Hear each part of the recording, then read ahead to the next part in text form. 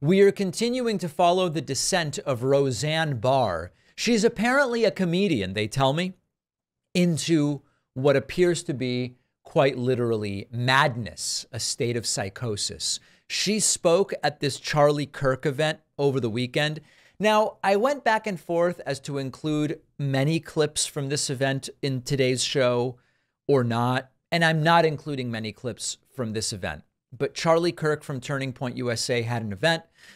Patrick Bet-David, whose program I appeared on, he spoke there. It's a whacked out event, completely whacked.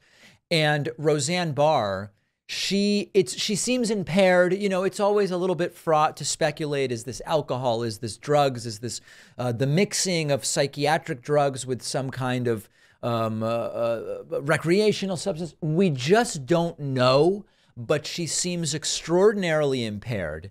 And the more she spoke, the quieter the crowd got. You'll hear that her earlier in this clip, we're going to look at about 70 seconds here. At the start of this clip, the crowd seems almost into it. As she continues, the crowd gets quieter and quieter, and you'll notice that you can almost hear a pin drop in the room as she's at the end of these mad woman rantings. Listen to this. Wait, a bunch of losers that never know how to get a job. I don't care about them. If we don't stop these horrible communists, do you hear me? I'm asking you to hear me. Yeah. Remember, she's a comedian. Stalinist. Oh boy. Communists with a huge helping of Nazi fascists thrown in. Oh boy. These are communist Nazi fascists. Quite an overlap, huh? Plus, wanting a caliphate. Now they're quiet. To replace every Christian democracy on earth now occupied. Do you know that?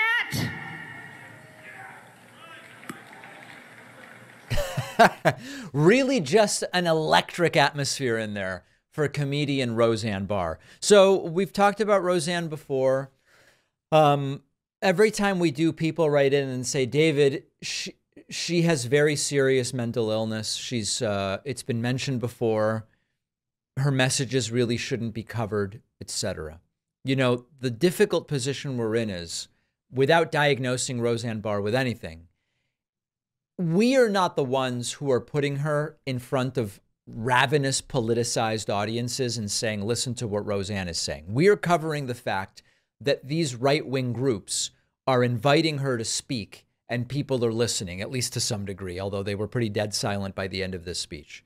For me, I would much rather Roseanne Barr have no place here whatsoever in the political discourse because she has nothing sane to say.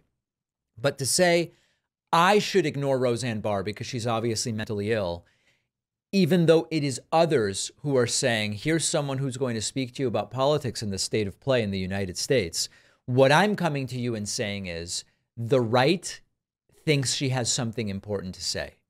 Conventions are booking her to speak to audiences. And if indeed these are the rantings of someone suffering from severe mental illness, the irresponsible thing would be to put her in front of crowds and say, she's going to tell you the way things should be. Okay. That's really the scary thing. And, you know, comedian, there should really be quotes around the term comedian when it comes to Roseanne, but she's also certainly not a political analyst. That's for sure. And unfortunately, she has really gone off the deep end, figuratively. Now, of course, if we are dealing with serious mental illness here, that's really an issue of the mental health system, the healthcare system. We've talked about that. There is a lot of undiagnosed mental illness going on around out there. There's also a lot of diagnosed but untreated mental illness happening. Whatever the case may be, I hope Roseanne is getting whatever treatment she needs. If it's zero, then great. She should get no treatment, and maybe the impairment that's apparent here is due to some other kind of recreational substances. This is not normal.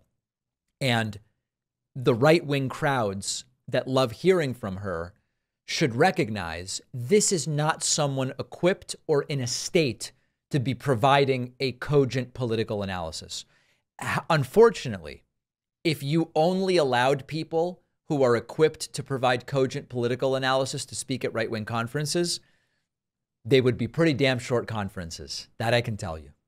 30 million trees are destroyed every year for toilet paper in the U.S. alone. So toilet paper is a big contributor to deforestation and climate change. Our sponsor, Real Paper, makes toilet paper from bamboo. Bamboo plants keep growing, which means no deforestation. Bamboo also absorbs 5 times as much carbon from the atmosphere as pine trees. And bamboo toilet paper is stronger than regular toilet paper and even softer. So bamboo toilet paper is all around a win for you and for the environment. It's time to move on from that toilet paper from trees that you're using at home. When you use Real Paper, it doesn't feel like you're sacrificing anything. It's soft and fluffy, and they'll ship it to your door in plastic-free packaging on a schedule. Super easy. With every box of Real Paper you buy, they are funding reforestation efforts across the country through their partnership with One Tree Planted. So unlike the toilet paper that cuts down trees, Real is helping to actively plant them. Go to realpaper.com/Pacman and use code Pacman for 30% off your first order and free shipping. The link is down below.